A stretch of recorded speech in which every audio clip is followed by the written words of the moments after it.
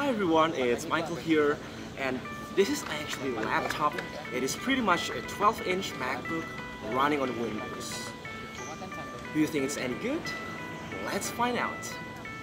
There's simply no way to deny that this time Asus made their design based on a MacBook, but then perfected and improvised in several aspects, starting from its weight, thickness, RAM, SSD capacity and performance, and especially, this is one of the first ultrabooks in the world to rock a Kaby Lake i7 processor inside, plus a sophisticated cooling system, including a super slim fan. Overall, you kind of will never expect to see Asus making a laptop just like this, which is even priced higher than the original MacBook from Apple. Since I am here with Agung Hapsah, I think I just let him tell us what he thinks of this machine.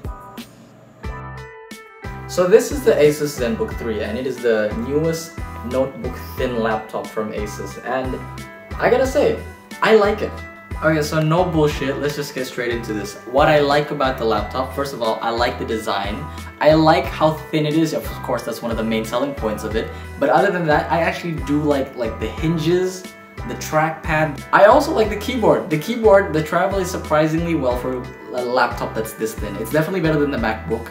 That's what I can tell you right now. It's not great, but for a laptop this thin, I would say it's more than acceptable. Now, second thing I like is that it has fans.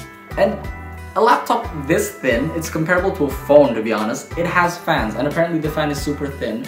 And the reason for the fan is because it has really high-end specifications, which is Intel Core i7 Kaby Lake. It also has 16 GB of RAM, and that's not going to be able to perform without a fan. And I think the fact that they got those high specifications into such a small laptop is incredible in the first place. I also like the speakers, which, let's see how loud it goes.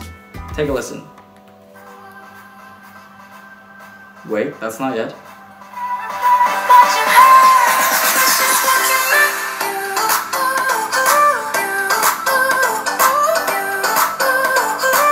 What? The display, I have to say, is also really nice. For my liking, I think it's a little too small, but I think that this type of size is perfect for applications for like productivity stuff, for things like watching movies. It is more than enough. But for like video editing, it's of course, I don't think it's enough.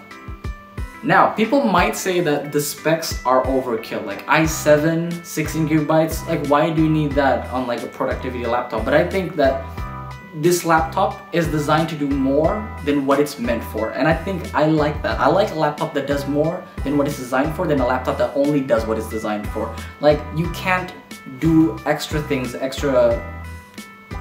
say, for example, multitasking. That's gonna be very hard on a laptop with only an Intel Core M. So I think that the i7 does contribute to the fact that it's security, so it makes sure that no matter what you're doing, no matter how much the payload, that it's still gonna be able to run these programs smoothly, relatively smoothly, in a laptop that's this size, and I think that justifies the high specifications.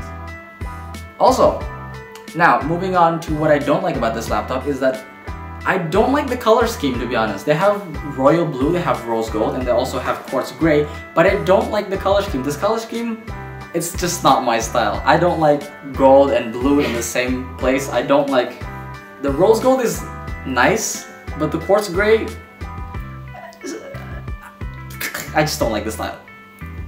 The color scheme I don't like, the style I like, and the design I like. It's just the colors, that's my problem. I also don't like how the back screen is very finger prone. So like if you just touch it, you can see all these different fingerprints. That I don't like, it looks ugly.